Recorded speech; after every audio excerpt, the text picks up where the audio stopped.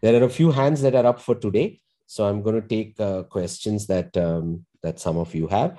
The first hand that was up is Ajinkya. Ajinkya, please go ahead. So you stated that the lamina disintegrates to form the nucleoporin, right? Mm-hmm. No, the lamina is the lamina, right? The nucleoporin is the nuclear pore complex. So that breaks up separately. The lamina obviously breaks up separately. As I said, see, some of this mechanism, like where does individual components go sit, we are still figuring out, right? So the lamina, what happens to the lamina as it breaks up? Does it again get just distribute in the cell and at some point of time reassemble? We don't completely know at this point of time. But lamina and nucleoporins are not the same thing, if that's what. Yeah. So my question is that you also said that nucleoporins migrate to different parts of the endoplasmic reticulum, right? Yes. So is there any significance to that phenomena? So the nucleoporins are integrated in the membrane. The membrane, nuclear membrane, is connected to the ER. A lot of the distinction between the nuclear membrane and the ER membrane is lost during mitosis, right? So it could still be part of a membrane, the pieces of the nuclear pore complex. Now it could be in a region that otherwise would have been called the ER, right? So a lot of the distinction that exists between many of these structures is kind of altered during cell division and then reacquired as the cell reassembles. So this may just have to do with the fact that the nuclear pore complex is part of the membrane and kind of breaks up and distributes in the membrane and does not fall off entirely from the membrane, right? Okay, so thank you. Okay. Vaishnavi, your query. Sir, in one of the first slides where we looked at how the microtubules arrange during the metaphase, I saw two microtubules from both the centrosomes attached to each other. Why was that? So this kind of attachment happens, there are many such interactions that happen in the opening up of the two mitotic spindles. Remember, there are strands of microtubules that are connected to them, right? It's not like they are completely, the centrosomes are free floating, because there are microtubules here and there are microtubules here, and they actually are connected. And so along with microtubules that are pulling the centrosomes apart, there are microtubules here that are growing, that are pushing the centrosomes apart as well. So microtubules, as long as they have a way to communicate with each other, and motor proteins are one of the ways they do it, they will have overlaps in places, just as the tip of the microtubules will bind to the centrosome, using a very elaborate mechanism. This kind of overlap attached through maybe motor proteins is also likely to take place, and that's happening because of how this all began. Right. So, and then once they are sufficiently apart, the microtubules come apart, the chromosomes are arranged, and now that same tips have to go bind the centrosomes. Have to bind the centromeres in the chromosomes per se. Right. Right. Okay, sir. Vignesh, your query. Sir, so at the start of the cell cycle, you have an approximately spherical cell. And at the end of the cell cycle, you have two daughter cells that have half the volume and that are also approximately spherical. So I did some basic surface area volume calculation. And at the end, you have approximately 25% more surface area than you had at the beginning. So there are two explanations for this. One is that there is a large increase in lipid generation during the cell cycle, the mitosis, that allows the surface area to expand by this much, or the density fluctuates throughout the mitosis that allows for this to happen. So what is happening? Both probably happen, right? And go look up this review on lipids. I will put it up. And both scenarios actually could be happening. There is a lot more lipid in the cell that now becomes available at the plasma membrane. So, for example, we didn't talk about this, but later on in advanced cell biology courses, you will probably read about it, where there are invaginations in the membrane, like caveolae-like structures, and if you really pull on them and the membrane has to expand, these caveolae-like structures actually fall back. They give their membrane to the plasma membrane. So there is a way for membrane to be added to the cell membrane, at the same time, there could be other mechanisms of synthesis that are also contributing to the amount of lipid that's there in the cells. The two daughter cells may not be as big as the parent cell per se to begin with. And that's something to consider as well when you think about this. Okay, sir. Anubhuti, your query? Yes, sir. I had a doubt in mitochondria breakup. In what? Sir, Mitochondria paper. Okay. Huh. yes, sir. In that slide, it was given that when they break up because of several protein and all, then they rejoin again. So, why do they rejoin? See, for the functionality of the mitochondria in an active cell, which is not dividing, that architecture is vital, right? So the mitochondria are not existing as elongated structures just for fun, right? So that architecture is vital to how they mediate their functions. So hence, a lot of time and effort and energy is put back in not only, so when distribution and breakup has to happen, those structures are not amenable to that kind of distribution. So you chop them up and then distribute it, and then you bring them back together to being the structure that they originally were, right? Sai Chinmay has a query. How exactly are the organelles distributed among the cells? Is there equal division, or they just statistically get distributed? Stochastically is probably what you meant. Also, are the microtubules involved in gathering all these organelles as well? So a lot of this happens, both of these happens, where some of it is just stochastic distribution. If you have these big, stirring of by the actin, then that obviously ensures that everything is getting mixed nice and well before the division takes place. Some of it is probably also mediated by direct binding to microtubules. And Golgi, for example, there is some speculation that there could be direct binding. So that also could be taking place, right? Anand has a query. What does the term summoylation of DRP1 mean? Summoylation is a modification that happens on DRP1. As a matter of fact, Girish's lab here at ICER studies summoylation of proteins. It's a modification that adds a certain residue, which is called sumo, and hence the name summoylation. That affects the functionality of those proteins that are summoylated, right? So DRP function is affected by summoylation, and that's one of the changes that is taking place.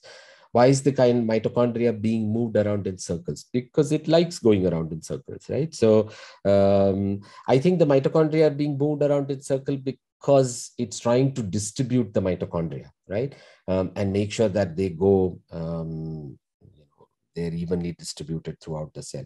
What is particularly interesting, and nobody asked me this at least up till now, is why does that movement happen in the anti-clockwise direction and not the clockwise direction, right? Because, it moves in one direction. So does it happen the other way too? And if not, why?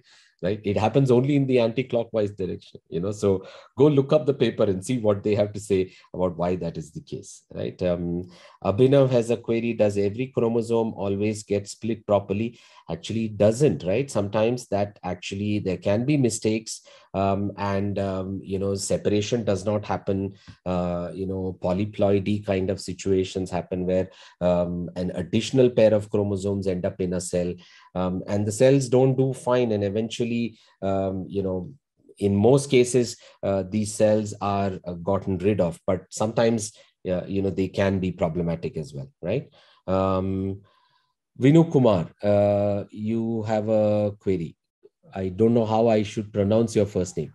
Sir, it's Gadha. Radha. Okay, go ahead, Radha. Sir, my doubt was regarding the actin comet tails helping mitochondria. Does that happen only during mitosis, or do they also help in moving the mitochondria during Yeah, very normal good question. Very good question.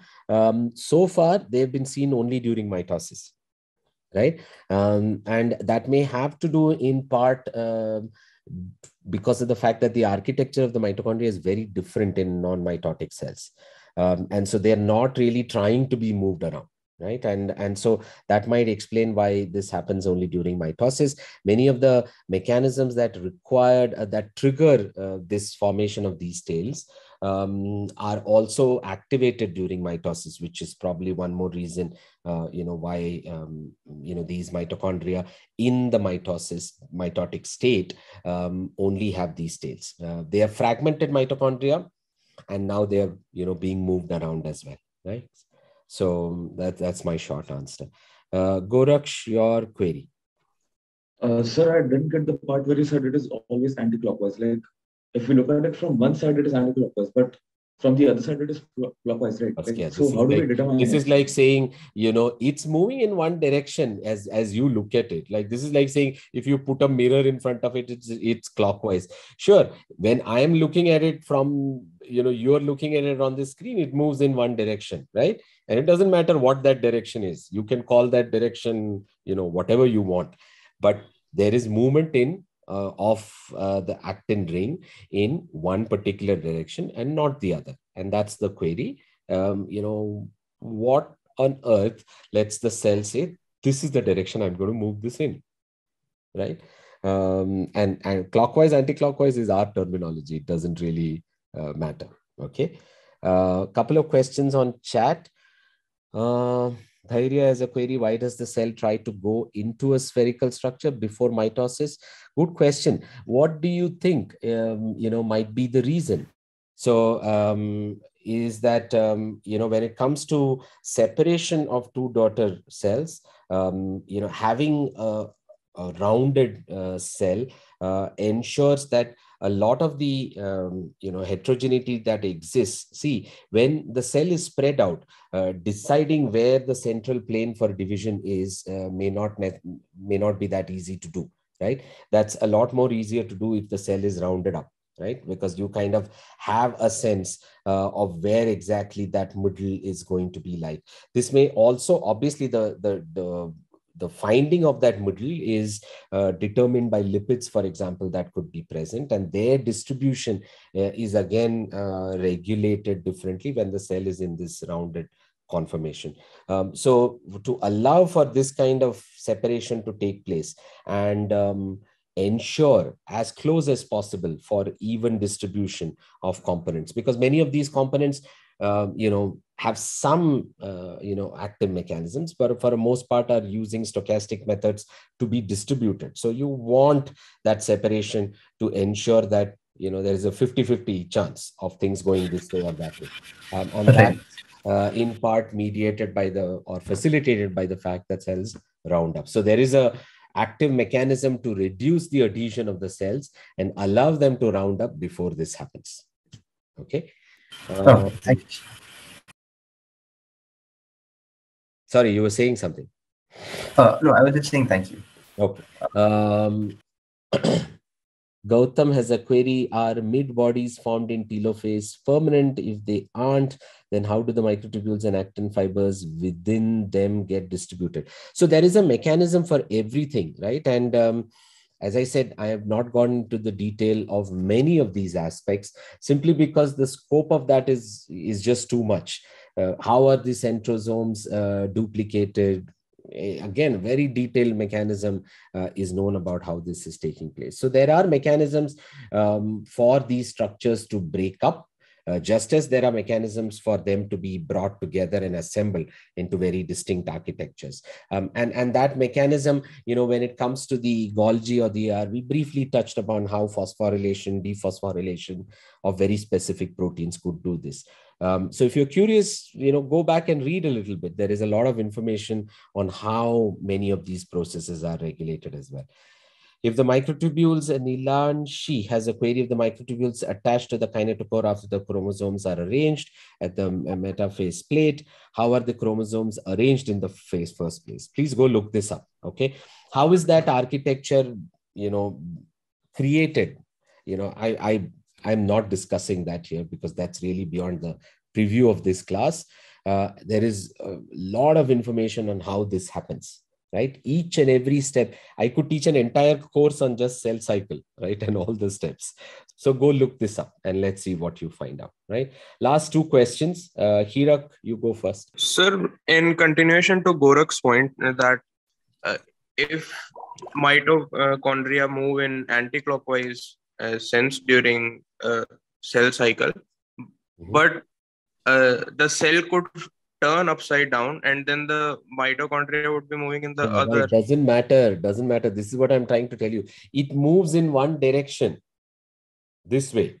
Now, if you do the cell this way, it is still doing the same direction, right? It's relative to the cell, its position may have changed, but it moves in one direction. That's the point, right? So you can look at it this way, you can look at it this way, and clockwise, anti-clockwise is our view of that, right? But effectively within the cell, that movement happens in a certain direction, right? And it's not like it goes one round this way and then goes another round that way, or it does 5 rounds this way and then goes back the other way. It does rounds in a certain direction and keeps doing rounds in that direction. And the question was, why that could be happening at all. Okay, go look this up. They don't have a clear explanation for this, but they have some suggestions on what could be the case. Vaishnavi, last query. So during the actin wave, does it move around only the mitochondria or other organelles also? So the mitochondria have active tail-like structures that allow it to be moved. But the pieces, the fact that you can see this big wave of actin that is going through suggests that other structures, which are pieces that are floating around, will obviously be moved around because there is a cytosolic current that is created effectively, right? And so that will ensure that a lot of the other broken up structures are also distributed in the cell, right? So this could have implications for other structures in the cell and the way they are distributed also.